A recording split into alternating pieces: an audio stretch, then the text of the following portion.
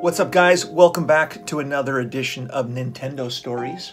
The only place on the internet, I would think, where you can get a behind the scenes as to what happened on some of the most famous Nintendo commercials. We did Super Smash Brothers, which was our first one. Right. We're the only people that have built costumes in the United States for Nintendo. That's right. That's right. I think there might be some companies in China that built them for other purposes. Yeah, but not for commercials. But for the commercials, KCL Productions, which is Kathy and I, primarily I handle the business. Kathy builds all the costumes with her team, which consists of sometimes 3 or 4 people. Yeah, that's all. Yeah, not a big crew. So today, we'd like to present to you another commercial that we did. This is in 2002. This was for Animal Crossing, which was really fun. Yeah. It was really a blast.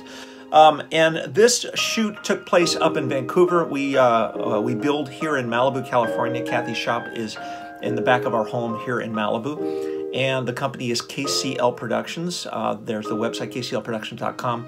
We also do children's coloring books, which consists of car books and sea life books, part of our cadre of things. But today we're talking about Animal Crossing, and we're going to go through some of the build aspects, some of the things that you did to put the costumes together, and dealing with the client, which was a combination of Nintendo and the ad agency Leo Burnett in Chicago. Right. They're awesome. Yeah. Both of them. Absolutely. Nintendo's wonderful, and so are Leo Burnett. Oh my God. So we had a really good time. This was over about a decade period. We did about 30 commercials. And this one was in 2002. We were contracted by Leo Burnett to do Animal Crossing. I believe we got this job when we were in Vancouver shooting another spot. Number one, let's kind of right out of the gate. What is your fondest memory of the shoot for Animal Crossing? Well, actually, it was the first time our son got to work with us. He, at the time, was only 16, and I needed, it was Tim and myself on set, and we needed one more person. And I asked Leo Burnett if they'd be willing to have our son come work. And he was so great. I said, when you have people in costumes, you have to take care of your character. Usually it's one person for one costume. In this case, we had 5 costumes with 3 of us, but that was doable. You can watch 2 people, or we can work that out. But anyways, it was a great experience to bring your son, on location, doing the career that you do. And coincidentally now, he's a sculptor in the movie industry. Right. So he works on movies like Venom and big Marvel movies, Star Wars, things like that. So let's get into it. The first couple of shots here on our left, we have a photo reference for ourselves, which you guys will see as we're discussing it. First shot of you and I wearing some fat suits. There was 5 characters, which 4 of them were the main characters in the game of Animal Crossing, and 1 was a raccoon. Oh, yeah. He's not a main character? Well, he's a main character, but he doesn't look like the rest of them. Right. The joke was that when we were building these, they had these ball hands, and every time we got excited about something, we'd scream "ball hands," and it was just not something that was practical in any way. No. For the game, they existed in their world and they did their stuff, but they couldn't grab anything because their hands were made out of balls. I think there was a scene where one of them was cooking this big fake fish on a barbecue, and we had to put the fish between his little ball hands because he couldn't, pick up the fish. So this whole process, how long did the whole process take, do you think? Do you remember? I'm just going to guess, because each costume usually takes 2 to 3 weeks, so we probably had a month. Yeah, a little bit, a month, maybe a little bit more. We went up and we shot, I believe, only for 1 day. Yeah. We were on set in a soundstage. They had the entire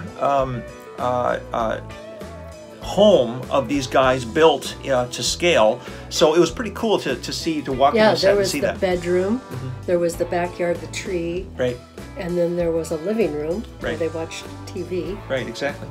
You start out with the drawings. We did full-size drawings. As you can see here, the drawings for each character, and that gives them an idea of what the scale is like in proportion to a regular human. Right. And then from there, you would go to what? From there, I start making the shapes out of a soft foam so that I can just play with it, change the shapes, put cheeks, move the ears. And after it's been approved, and I feel good, we move into the next level of foam, which is called L200. It's a firm foam, which we have to cut on the bandsaw, sort of like your boogie board. Right. Not exactly, but sort of.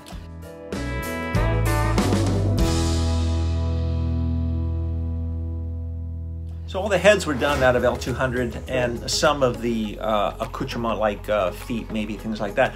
But a big part of this one also was the clothing. We had to go through a whole process of having clothing approved and fabrics. We did, yeah. But this is some of the fabric patterns that they had to choose from, and we had to go and based on the characters, because when you play the video game, you can't really see that well detailed. You can see a little mishmash of color and stuff, but it's not detailed enough to be able to say that's that fabric. So, right, but also to do custom fabric would cost them a fortune. So no you have time to pick either. something. Yeah, no time to do it. You have to pick something close, and they turned out amazing. Now we didn't build this here in Malibu at the time. We had a shop in Santa Monica, which was, if you guys are familiar with Santa Monica area, the Ore House, which was a bar at that time. Yeah. We had the second floor of the Ore House, and pretty much all the Nintendo characters were built above the Ore House, above that bar. Yeah. And every night, especially on the weekends, if we worked late, the bar was pounding. It was unbelievable. You didn't have to worry about falling asleep. No, you couldn't make phone calls. You could barely get your work done. But actually, a couple of times we tried to sleep there because I worked till midnight, and we thought, oh well, let's just sleep here and then we'll get up and start working. Yeah. Impossible. If you did fall asleep, it was the vibration that vibrated your brain on the ground. Yeah. But it wasn't uncommon for us to pull not all-nighters, but super late nights for a lot of these things. Yeah. They were very expensive costumes, so they were very very good to do with these guys. Plus, Leo Burnett would contact us and many times ask us where we wanted to shoot things, when we were available, and Kathy got very in tight with Leo Burnett, and we had a lot of fun building these guys and a lot of other ones, which we'll get into more Nintendo stories as we evolve with this. You know, a little side story is that Leo Burnett is based out of Chicago, and Chicago is one of my favorite cities. Building for Leo Burnett is right on the Chicago River. So we're taking some little tour one time down the Chicago River, and they say, on your right is the Leo Burnett building, and we're like, oh my God, how cool is that? We were waiting for them to say where the Animal Crossing costumes were. Probably looking out of some window. Right. I've had a lot of clients over the years, and by far Leo Burnett was always the best, the nicest people. Yeah. Really seemed to enjoy what they did for a living. So there's a great shot of your shop and the disaster of what it looked like. Yeah, you never have time to clean up. So you kind of build around and push things aside. So once we arrived in Vancouver, all the costumes had to be shipped through customs. So they had to be sent out way earlier than before we left. So like a week. Most of them would arrive there before we get there, and everything would be on set. And Leo Burnett would treat us like gold. They'd pick us up in a limousine, put us in an amazing hotel. This particular commercial, we did not wear the costumes. They actually had actors for all of them. They were AFTRA actors. They weren't SAG, and we weren't puppeteers like what we normally do. Now, normally I wear Super Mario. Bob wears Luigi. You have done Princess Peach and a variety of other ones. I've done Yoshi. So most of the commercials that you see, if you see Super Mario, it's generally myself or Yoshi, those two. Bob's a bit taller than me, so he was great for Luigi. Right, he's tall and skinny, just like Luigi. But in this case, for Animal Crossing, they had actors perform and to do all that stuff. What's interesting, though, was one of the reasons we will wear the costumes is because actors have actually never been in these costumes. They are hot, they are stuffy, and you don't want to put someone in and have them freak out and have an asthma attack or claustrophobic. And they do. And he can wear them and not complain because he knows it's in our best interest to make the costume work really well. Yeah, well, as a puppeteer, you're thinking about, what the client is seeing when they're looking at you, and how your performers, your individual performances with your arms and legs have to be much more exaggerated than you would normally do. Right, and a normal actor, at first they act really stiff. Oh, I can't move in this costume. Yeah. But we know otherwise. Tim has actually made a wallet come to life. that's on a whole different subject. Especially if it's full of money, it's not hard to do. No, I think that was for a Pizza Hut commercial. Right. But if you're a performer, if you're a mascot performer, or if you're doing some of the conventions as a cosplayer, then it's important to recognize that you're no longer that person wearing a costume. You are actually that character. Yeah. And you have to really go extreme with your movements to sell that idea. And the more that you do that, the better performance you have. You had to do yoga in a Yoshi costume. Right, exactly. We went to, actually, this is another story that we'll do, but we went to Athens, and we went out on a cruise ship, and I did a yoga class with a bunch of ladies. Yeah. And it was fun. And why we went to Athens to do that, I don't know. But once again, it was Leah Burnett saying, "Hey, you want to go to Athens?" And we're like, okay. Our goal was always, once we arrive in Vancouver, we had to go two places. We had to find a really good coffee shop, and we had to go to Robson and get a veggie hot dog. They actually have hot dog stands that have veggie hot dogs. Yeah. And since we're vegan, that was wonderful. It was awesome. Here's a great shot of the crew, all the actors, and everyone just had a really great time. Once again, it was one of those things that you can't believe that you're doing this, because you're playing a silly character in a Nintendo game, but you know that there are millions of you guys that love playing these games and love seeing these characters. And to see that full size on a full size set was just an extraordinary experience. Well, and another thing that's kind of weird, it sort of sounds like I'm patting myself on the back, but there was one point where I was looking at the video monitor of what they were filming, and I went, is this the real game footage? Yeah. And I realized it was my costumes.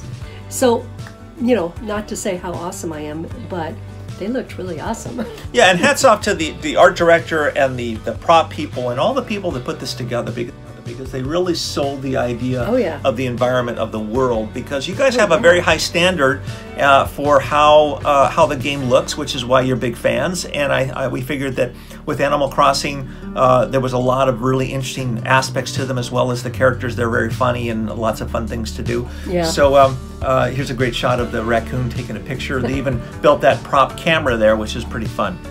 There's a shot here of one of us bringing a head to a guy who's laying in a hammock. You cannot keep people in costumes longer than 20 minutes.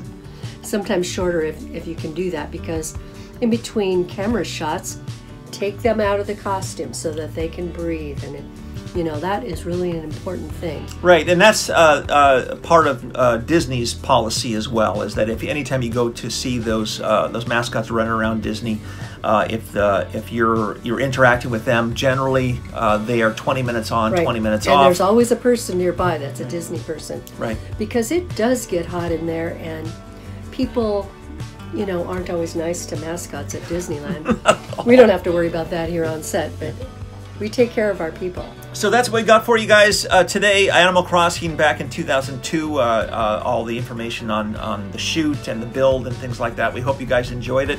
If you check out some of our coloring books, you can go on Amazon. It's under Fireball Coloring Books. You can see some of the things that we do there. We always have other projects. Kathy is currently working on a costume for Buddy Cruise, which is a client in Florida that takes kids out and their families out on cruises, right? Well, it's kids that have autism and Downs. Yeah. Right. So really great company, so you can check them out online as well. But Kathy's company, KCL Productions, we have a Facebook page. My name is Fireball, and we're all over online. So I hope you enjoyed this, and if you did, hopefully you guys will consider sharing it with other gamers, other people that enjoy playing Nintendo games. And we will see you on the next Nintendo story.